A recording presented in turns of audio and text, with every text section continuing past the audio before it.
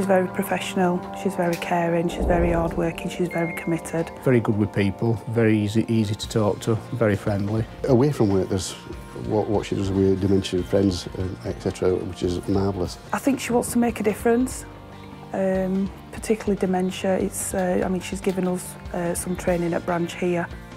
She's able to bring things like dementia to life. She works with a lot of local organisations such as Age UK, and she's built really robust and lasting relationships. For the last 2 years we put Christmas dinner on for people who would otherwise be on their own at Christmas. We fed over 100 people this time. She coordinates the 28 apprentices that we've got.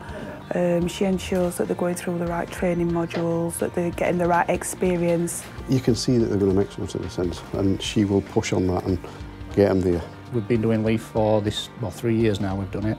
Next time will be 4th year. LEAF is Local Employment Advisory Forum. It's an annual event and Diane were the force behind it, if you like, to make it a success. LEAF this year, I forget how many people attended, but a lot of people.